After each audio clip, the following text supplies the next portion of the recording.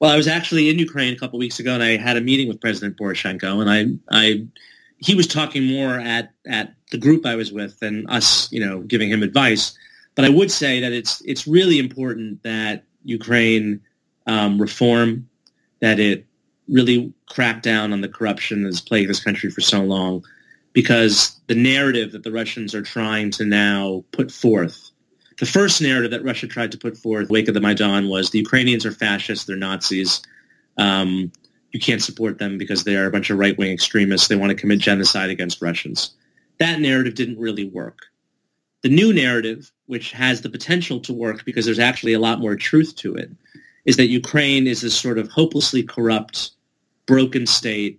It's just a waste of money. It's, you pour money down a hole, it's going to get stolen. It's not worth the West's effort. Give up on it. Let us take Ukraine. And to fight that narrative, I think Ukraine really does need to reform. I don't think we should sink to their level. I don't think that we should, fight fire with fire by also disseminating lies and propaganda. But I do think, maybe we should be releasing more information about Russian corruption and where does Vladimir Putin get all his money and where does he hide it and which banks in Switzerland. I think we have lots of information we could also put out there publicly.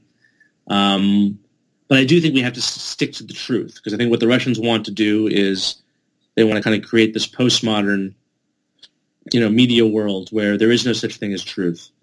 And if we allow them to succeed in that, then I don't think that we can win.